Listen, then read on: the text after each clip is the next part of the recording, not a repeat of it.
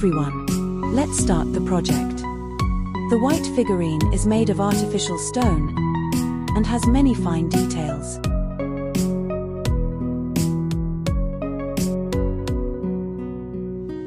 And an important tool is the wet palette. Place the sponge, water, and baking paper in sequence. It keeps the acrylic fresh and maintains the right consistency. Finally, the professional acrylic. The manual provides an approximate mixing ratio. Squeeze out the acrylic in the approximate ratio and mix them thoroughly.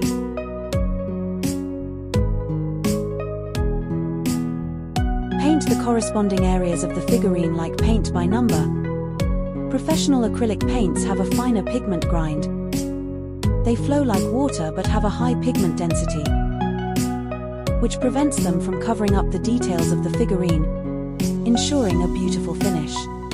Be sure to stir frequently.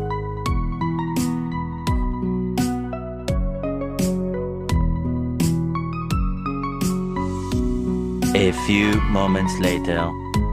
Finally, apply glue dot and stick the diamonds on. And there you go, it's all done.